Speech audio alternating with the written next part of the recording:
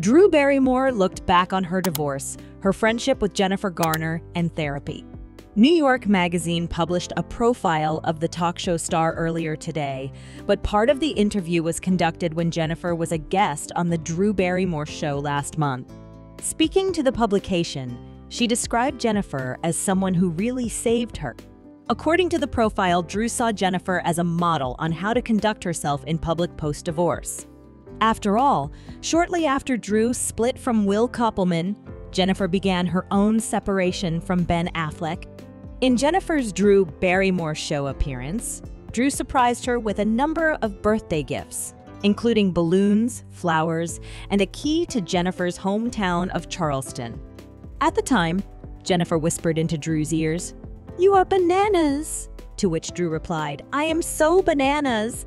When the cameras stopped and Jennifer left, Drew then reportedly spoke to the audience about her fears over the segment.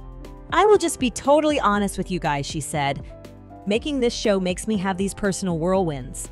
Like, I really want to make a very personal show, and I totally fucking spiraled after Jennifer Garner. Like, there's nothing I can do but just walk through it and feel my own discomfort," she continued, "and hope I didn't put anyone else in an uncomfortable situation."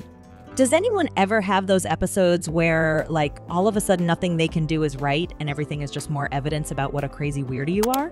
"Poor thing," Drew later said of Jennifer's appearance in the segment, "I really hard launched on her." Elsewhere in Jennifer's appearance on the show, she said that one thing she does in the morning to set her up for the day is a daily workout, in particular, hard cardio. "In honor of you, I'm gonna start," Drew replied, though Jennifer noted that hard cardio might not be what inspires her. "By the way, no, I did not reach hard cardio," Drew later told NY Mag, "but I honored what she said by doing it. It's a good thing. Honor people by doing the work." Looking back on that time following her divorce, Drew said that she was in a spiral and drinking heavily. She didn't get into too much detail, as the fact that there is no public scandal around her divorce is something she's reportedly proud of, but her therapist even parted ways with her until she stopped drinking for 2 years. Drew's therapist, Barry Michaels, previously said on the matter, occasionally, a therapist has to suspend treatment until a patient is willing to stop certain chronic self-destructive behaviors that are impeding the therapy. Then the pandemic happened, and I was like, "Thank God I got my shit together," Drew continued, "because I am the strongest I've ever been.